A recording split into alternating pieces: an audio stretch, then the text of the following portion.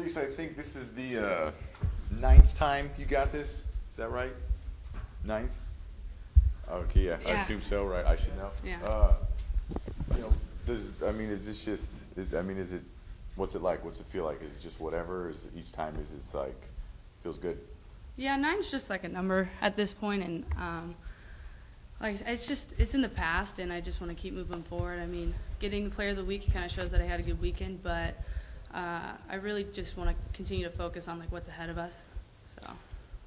So. Coach mentioned kind of changing the culture and things like that at the beginning of the year.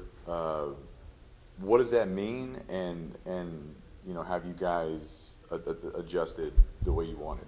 Yeah, we haven't had a bad culture. It was just doing the little things, as our assistant coach Bernardo Silva would say, is getting stuck in and doing everything you can on and off the field to better this team and better yourself.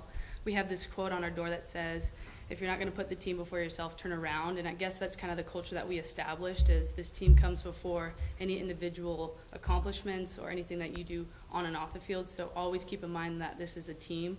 And I think as a senior and having bought into this new culture change at such a late term in terms of me being here, it has been hard, but I think we've all bought in, and it's been just an amazing season so far, and we hope to continue what we've done into conference.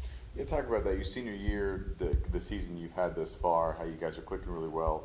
You personally, how important is it that you go out on top as far as Big West play is concerned?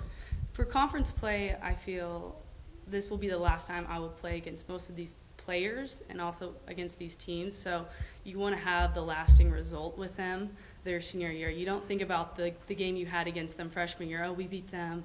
It's like what happens your senior year is what will leave the lasting remarks for anything, just for the games and just for what you want to do here as a player.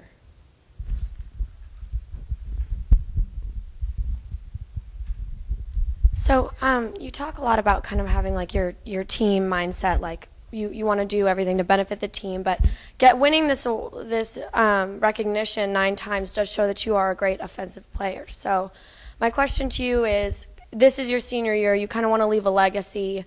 What is your mindset going into each game for your play? Like, what would you say, like, what's your pep talk that you give yourself? What do you think, like, okay, I got to do this?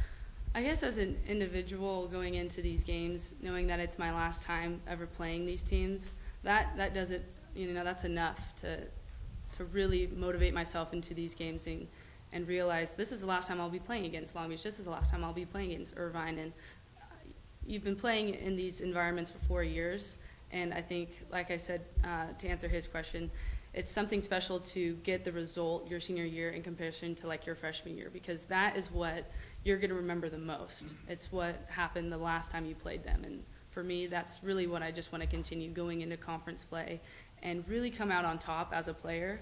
And sure, I want to score, you know, I want to break more records, but I think as a team, we just want to get the result that we deserve, because we've put in so much work, and we know that this is the last time we'll play these teams.